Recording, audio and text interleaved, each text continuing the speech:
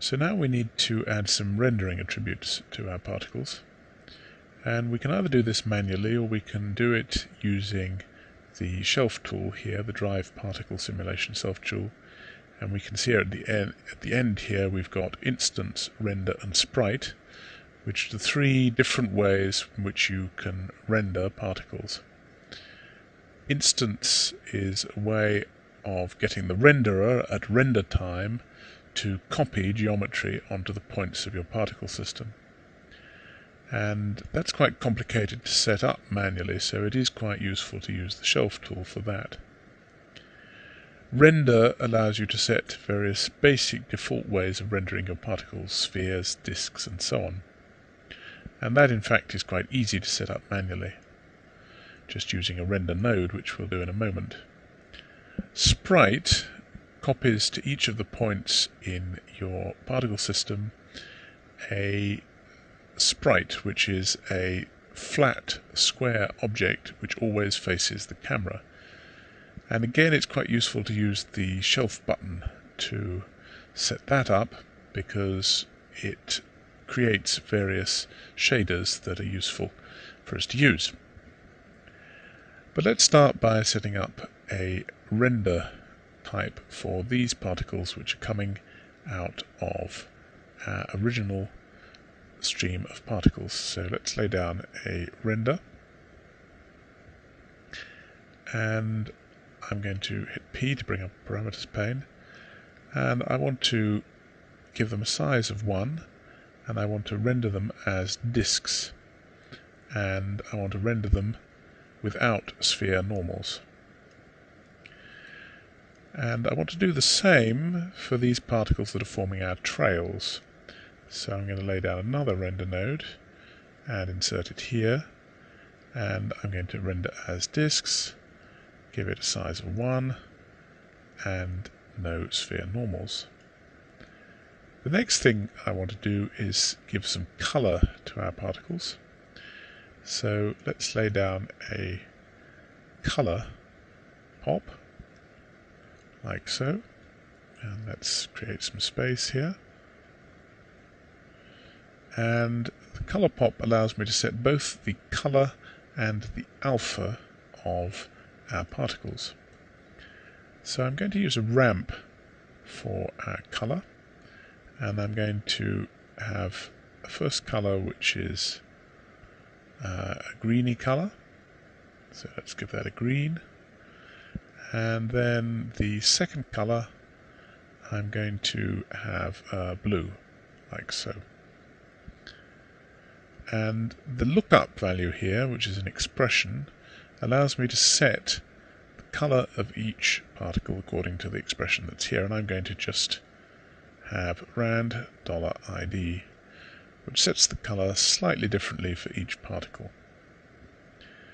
And then for the alpha value, in this case, I can just leave this as a parameter, and I'm going to give it a value of 1, so they're going to be opaque.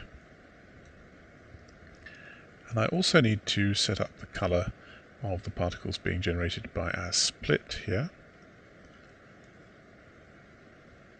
and I'm going to, in this case, leave the color with a value of pass, which means that the color is going to be inherited from the color of the particles which generate these particles that we're splitting off. And you can see here that we've inherited the CD or color attribute.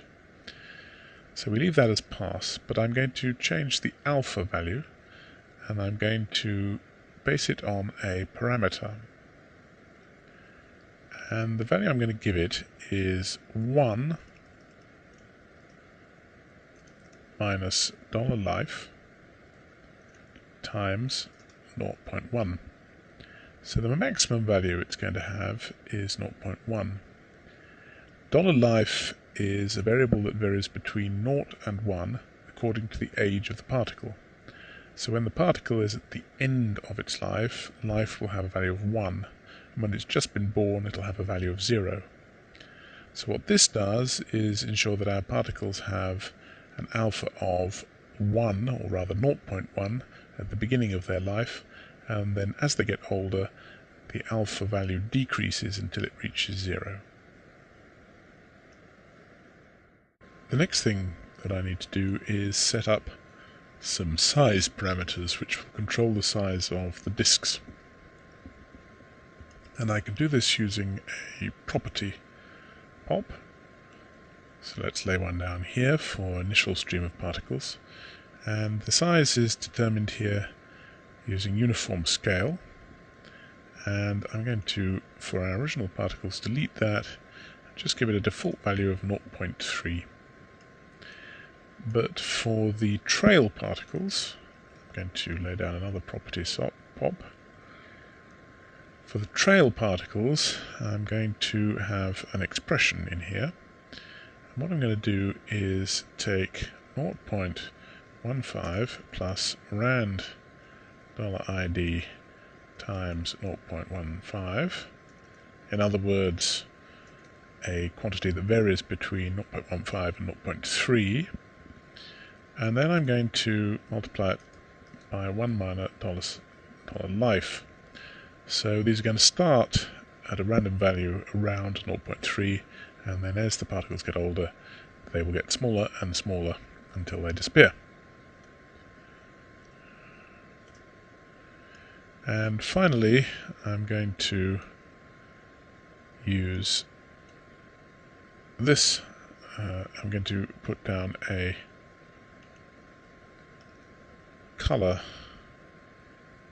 pop here, and I'm going to give this an alpha value of 0 to ensure that it never shows up in the render. This is the particle which we're using as the target for our follow pop.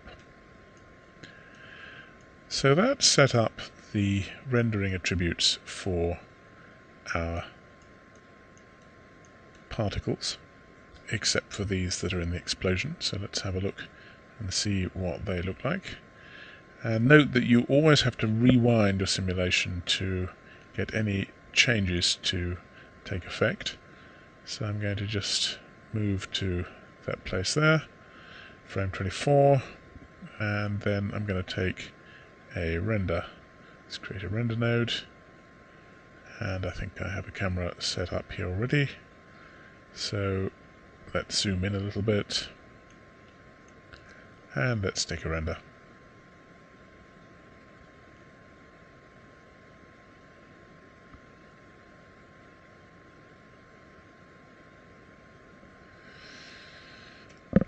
And we can see that those are successfully being rendered as disks.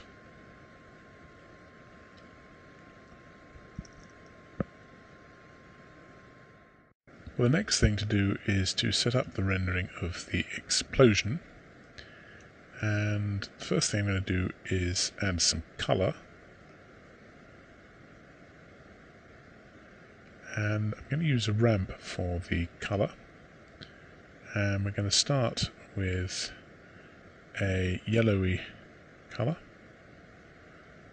Actually, we seem to have selected the end, so we're going to end with a red color, and we're going to start with a yellowy color.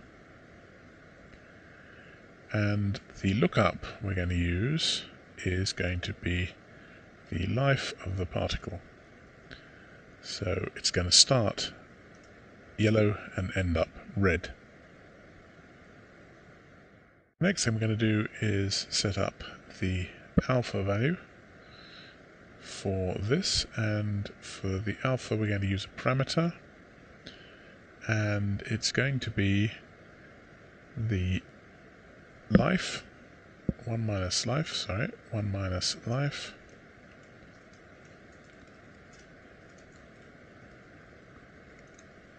times 0.3.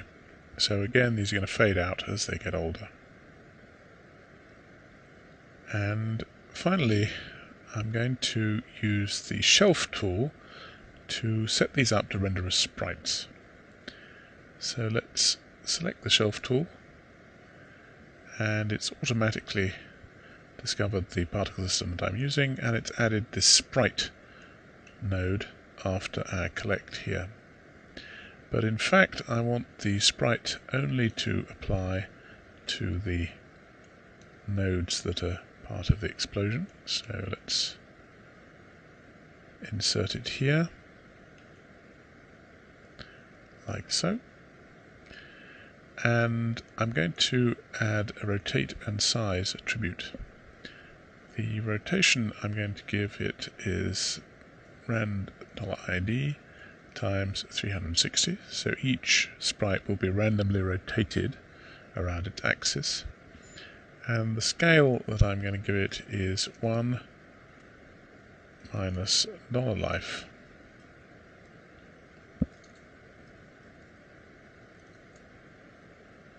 And 1 minus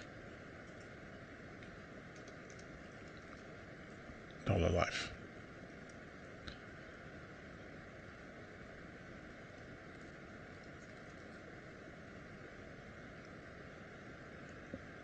The other thing that the Sprite Shelf tool has done is change the material of our node to shop, the sprite shader here, which is in the shop context. And I'm going to change the sprite shader so that it has an emission of 0.5, and I'm going to turn down its Lambert intensity and its ambient intensity to 0. Now by default it uses this smoke puff as the texture that applies to each of the sprites, and that's fine for this purpose in fact. But we do have a problem, because we now have two different types of render combined in a single pop network. We've got these particles on this side of our network which are going to be rendered as disks, and we've got these here which are going to be rendered as sprites. And you can't really combine them, because what's going to happen is all of these are going to be rendered as sprites. So we're going to need to separate out here at the object level, or rather the geometry level, the different types of particle. So I'm going to lay down a blast node, and I'm going to use it to delete some of the groups that we created earlier. And notice how the points that come out of this, we've got 3,000 points here, preserve all of the groups that we created in our pop network. So I can use this blast node to delete some of these groups. So I'm going to delete everything that's not the explosion. And I'm then going to Control-C, Control-V to copy this, and I'm going to delete non-selected. So everything coming out of this node will be the explosion, and everything coming out of this node will be not the explosion, in other words the stuff that we want to render as disks. And I'm going to add a null at the end of this, and I'm going to call it jet out. And I'm going to put the display flag back here on the explosion particles. So what this should mean, that when our particles reach the point of exploding here, we can render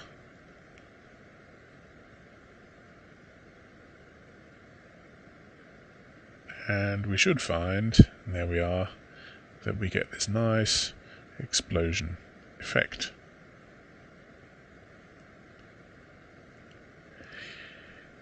But we've still got the sphere in the middle of that, and we may not want that. We may want the sphere to disappear pretty quickly after the explosion starts. So let's see what we can do about that. Let's see when the explosion starts. Starting there at about frame 16, 17. And what we can do is go back to our target, and on the render tab we have a checkbox which enables this display parameter, And this controls whether or not our sphere is going to be rendered. So it's initially 1, and then after frame 18, say, we want it to be 0.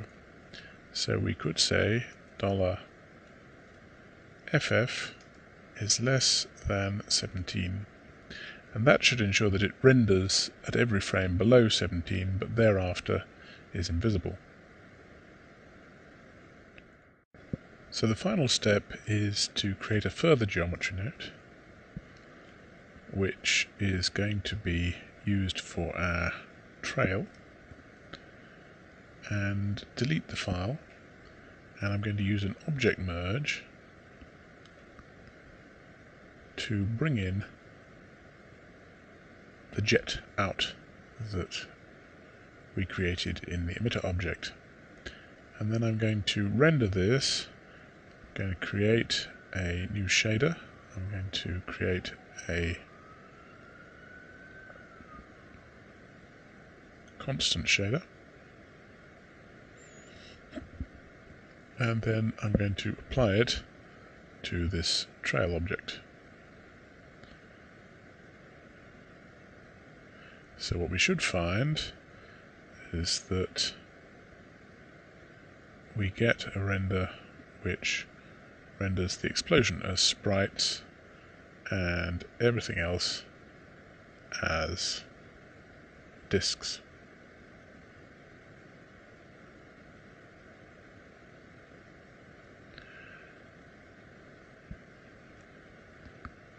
And the final step is on our mantra node to, in the sampling tab, allow motion blur, and then on our two objects which are rendering our particles, to enable geometry velocity blur. And that will use any V attribute, any velocity or V attribute on our particles to blur the render. So let's try rendering that again.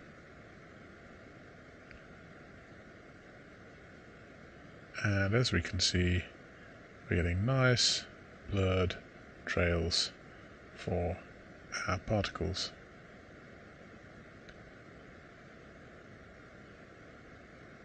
So that's an introduction to using particle systems, or POPs, in Houdini. I hope it's been useful.